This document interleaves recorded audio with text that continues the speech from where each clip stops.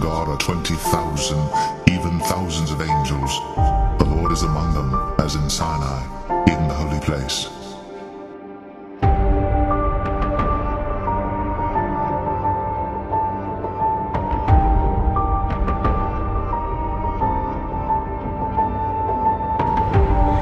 Immediately after the tribulation of those days shall the sun be darkened, and the moon shall not give her light, and the stars shall fall from heaven, and the powers of the heavens shall be shaken.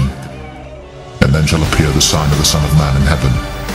And then shall all the tribes of the earth mourn, and they shall see the Son of Man coming in the clouds of heaven with power and great glory. And he shall send his angels with a great sound of a trumpet, and they shall gather together his elect from the four winds, from one end of heaven to the other. Men's hearts failing them for fear, and for looking after those things which are coming on the earth. But the powers of heaven shall be shaken. And then shall they see the Son of Man coming in a cloud with power and great glory. And when these things begin to come to pass, then look up, and lift up your heads, for your redemption draweth nigh.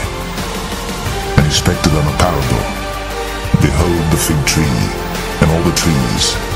When they now shoot forth, ye see and know of your own selves that summer is now nigh at hand. So likewise ye, when ye see these things come to pass, know ye that the kingdom of God is nigh at hand. Verily I say unto you, this generation shall not pass away till all be fulfilled. Heaven and earth shall pass away, but my word shall not pass away. And take heed to yourselves, lest at any time your heart be overcharged with surfeiting, and drunkenness, and cares of this life, and so that day come upon you unawares. For as a snare shall it come on all of them that dwell on the face of the whole earth. Watch ye therefore, and pray always that ye may be accounted worthy to escape all these things that shall come to pass, and to stand before the Son of Man. Yahawashi'S, Yahawashi'S, Yahawashi'S.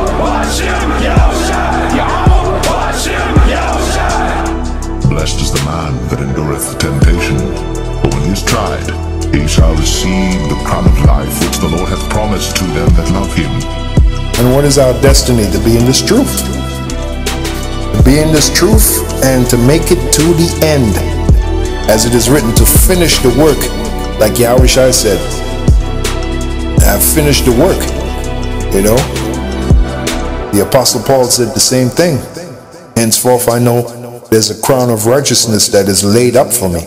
Okay, that is our destiny.